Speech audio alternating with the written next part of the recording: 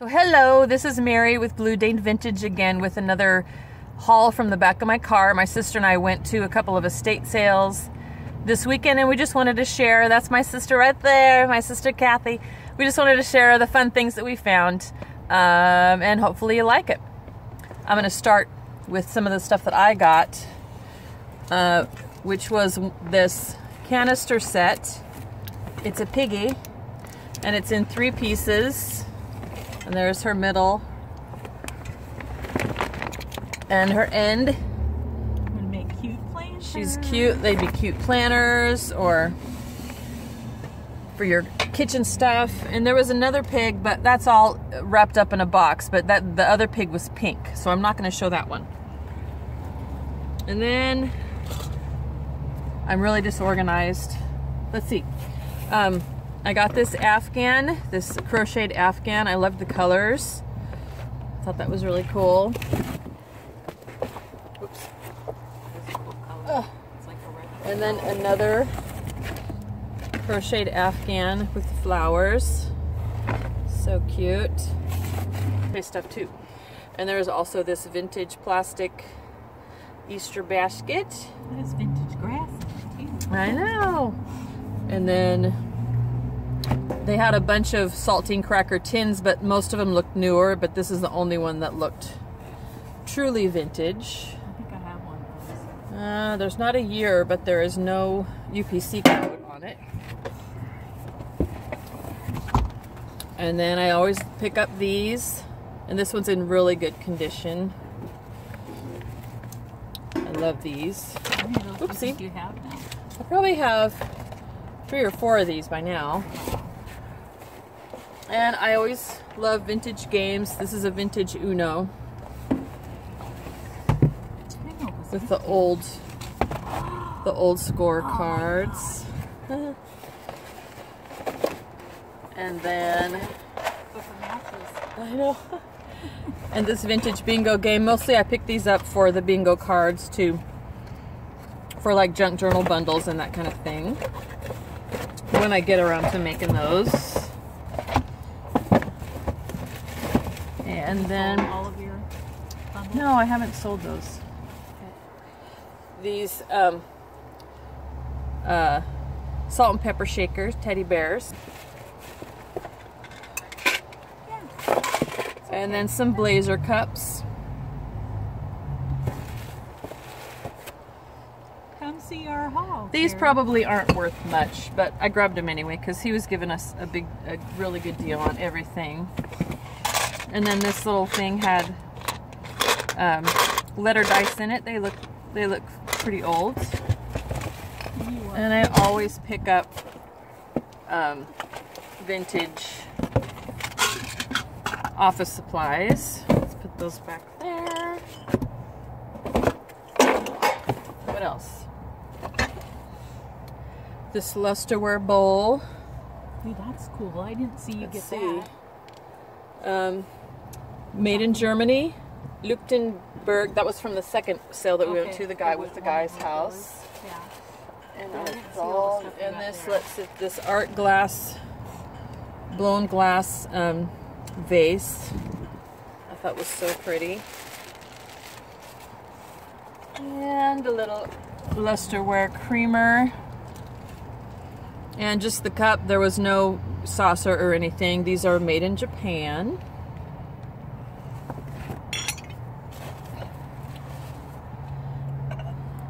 This little boot with the little mouse figurine. You have such good eyeballs. I don't know. That doesn't say. This looks like an Otagiri, but it doesn't say anything on the bottom. So I'm not sure, but I thought it was super cute. Little penguin mug. Oops.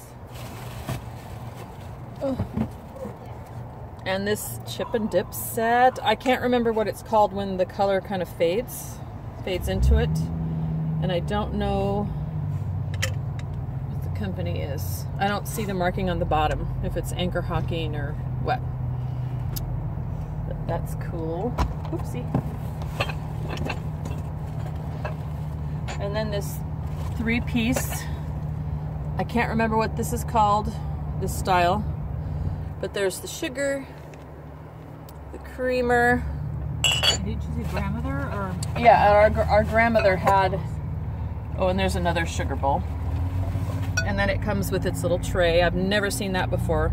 I've seen these pieces separately a lot, but I've never seen the platter or the tray that it goes on. And then I can never resist vintage Christmas albums. They're probably not worth much, but I love them. So we have Gene Autry. Here. Let's see what you got. Julie Andrews. This one's in pretty bad shape, but it's Kate Smith. And Organs and Chimes with Jesse Crawford. I just grabbed all the Christmas ones. fun. A Merry Country Christmas to All. Oops. Andy Williams. Can never pass up those guys. And I listen to these. I have a little record player. I have this one already, but I could sell this one. Oh, this is not Christmas, but it's Harper Valley PTA. I missed that. Yeah, my sister went through them first. Christmas sing-along with Mitch Miller and the Gang. Oh. Those are fun. And look, We Wish You a Merry Christmas. I love that cover. And another one of those. And then I have several of these, but we had one of these editions growing up. I think our parents got it at the gas station or something, the Firestone Christmas records. So I always pick these up when I see them. Is this the same one or is it a different one? I think I have. That's a different one than the one we had growing up. Yeah. But I have a bunch of those already. Okay, I have so much stuff. Okay. At the first sale we went to, one of the things I picked up was this jar full of vintage cookie cutters. Got some really nice old Everything was ones. half off Look at that those day. rusty ones in there. I love Awesome. those, the old rusty ones. The patina that's in those. I know. This album was full of old prints, and they were priced individually, but she gave it to me for $5. Just old. I haven't looked through the whole thing yet, but there's some cool old prints in there. I didn't realize she gave you a deal. That was nice. Yeah. I grabbed this for my plant on the front porch. I've got a huge pot that I can't lift. And then this milk glass cake plate with the ruffly edge. So pretty. Some of this stuff. This really neat knit purse, vintage purse with the plastic handles. And thank you. This old clock. Everything was half off that day. So I grabbed that. I'm not sure if it works. We'll see. And this art glass little pear ashtray. Thought that was pretty. See? This little cow creamer. You see a lot of reproductions like this, but this was, there's no marking, but maybe it's Delft. I don't know. It's got that pretty blue design on it.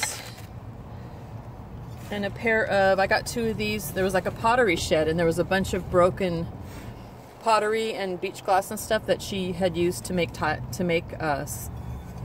you know, decorative tiles and stuff. And this was like sitting on the window outside the little potting shed. There was two of these. I always pick these up, these little jelly cups. I saw those, but I didn't want to get any more. Molds. And then they had a bunch of VHS, but I'm trying to not pick them up too much anymore because I have so many, but I thought this was neat. Rita Hayworth in Gilda. And this audio book for my dad. He has this book about the history of trains in the United States, and he likes to go for drives, so I thought I'd grab that for him, the audio book. This cookbook, Household Discoveries, and Mrs. Curtis's cookbook. I just love the cover on that. And we have this book, English Men of Letters. And this is from, it's 1879. I thought that was pretty amazing. And I've got a bazillion dictionaries, but I can never resist them, especially if they have just the old font. Is there any pictures anywhere? Just old pictures in them. Good pages for junk journals. And here we have French Business Conversations and Interviews from, what year is this? I don't know, but it's all French. Great pages for junk journals. And this is L'Art de Mangiare Bene. I don't know. I think it's Italian. Oh, I think it's an Italian cookbook. Crochet di patate from 1957.